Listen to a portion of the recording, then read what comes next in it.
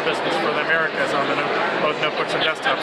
So what we have here is the NV14 Spectre, and what you have with that is really we're looking at trying to do a product that, you know, instead of just the blind chase that a lot of people have on driving thinner and thinner and, you know, worrying about if it's 16 or 17 millimeters, what we've done with the NV14 Spectre is drive something that truly gives you a better experience, gives you a uniquer design, and really makes the right trade-offs for a very premium user. So the first things I call out would be you have Gorilla Glass, so the same durable material that you have on very high-end cell phones. You have that on 3 surfaces. So you have it on the back panel, which is very, very unique. You won't see that anywhere else.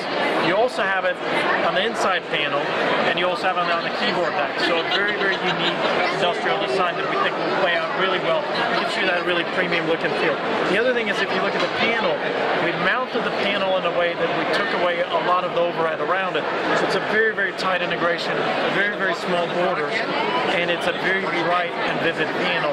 And it also has a higher resolution, so it's 1600 by 900, so it gives you a lot more real estate than what you're used to getting on a standard ultra portable.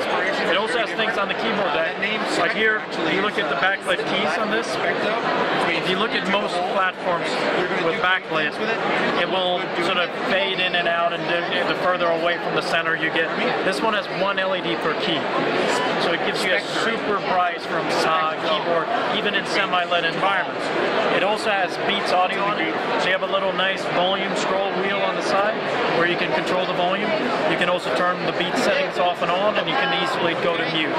The other thing that we've done is, you know, because people hate dongles, so forcing people to take away a lot of ports, we kept a lot of those on the unit. So what you look at it here is DisplayPort, HDMI, you have the VGA, or sorry, RJ45 on there, and you have 2 USB 3.0 ports.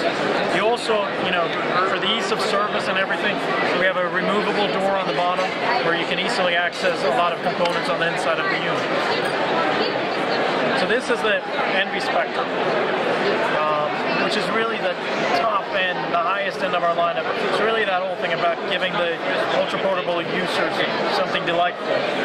We also, you know, of course, want to make sure that we give choice.